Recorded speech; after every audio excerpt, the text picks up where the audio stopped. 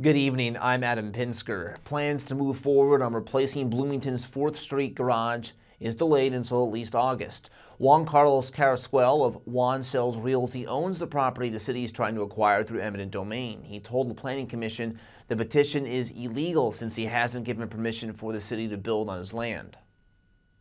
A minute ago, you heard the city saying, oh, this is in a special circumstance. Oh, okay, the rules apply for us, and there's another set of rules to apply to the city? Is that what it is? The design calls for 510 parking spots and just over 11,000 square feet of retail space.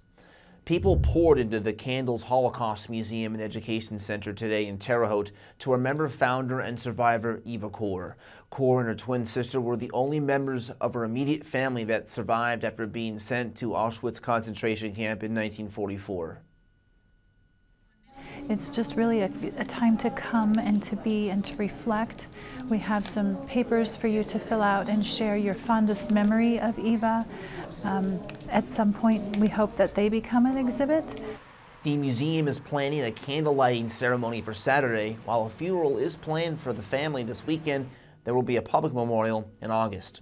Former Indiana State Health Commissioner Woody Myers is set to announce Wednesday that he is running for governor. He would be the first Democrat to officially declare their candidacy. Myers served as state health commissioner 3 decades ago and made a run for Congress in 2008.